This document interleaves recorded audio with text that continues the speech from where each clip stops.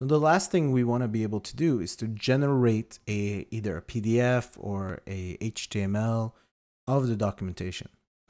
So normally companies are kind of going towards another direction from this, but sometimes you're going to create something that's public, such as an API, or other things such as internal use to be able to read some new code or to understand it better for a new employee.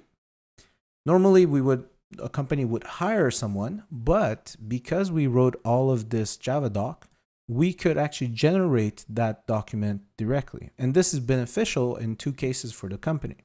The first one, they don't need to hire some external guy to write a documentation about a code that he doesn't fully grasp.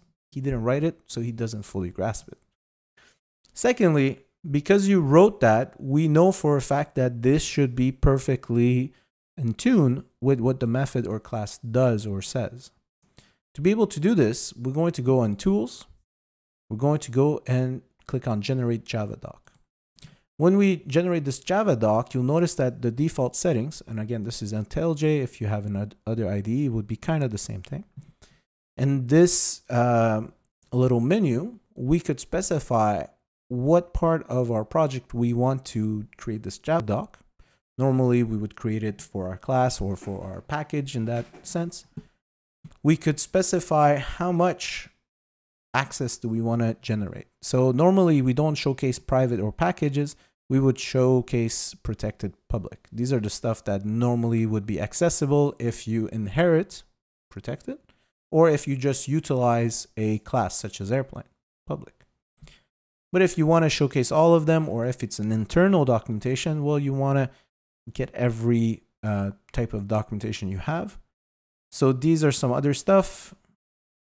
Other things that you want to list in there, such as the version, the offer, the use case, you could try these out. And lastly, we got to just specify where. We don't want to include the JDK or the libraries. They're not our code. There's no sense into generating a document for code that isn't ours. So for the output directory, we're going to select this. And I created one here. Well, I'm just going to create another one. Let's say test 2. There's nothing inside. Good. We're going to press OK. I'm going to copy this so we can bring it up in a second. So this is going to take a few seconds to generate this HTML or PDF or whatever you created. And when it's done, it's going to pop up something like this. So you could see here that this is an HTML at the location that I've made. And now if we look, we could see these are the daily, weeklies videos I made. These are the solution for the exercise.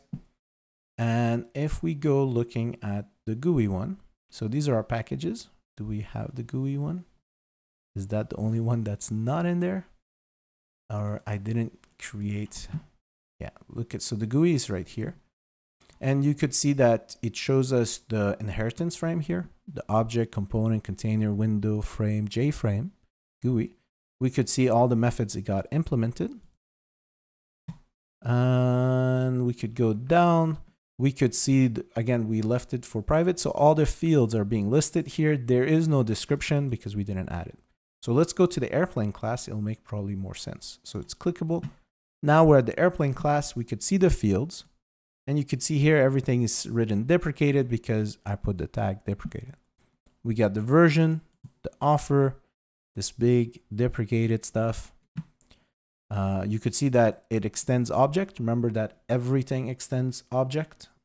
That's the root of all. Let's go down. We have our constructor, which is the default. There's nothing there. Let's go check one of them with some information. Let's go down. Ah, here we go. Start engine. So the method start engine, it throws two types of exceptions. General description will try to start engine if turned off, blah, blah, blah. Those two types of exception being thrown and why it's being thrown. Let's go check out our increase. So it will increase altitude by altitude rate of change. And look at this one. This is a clickable button that we could click on to go see the value or the field itself. Let's go back. Anything else that seems interesting. No, this is pretty much it. So this type of documentation could be useful.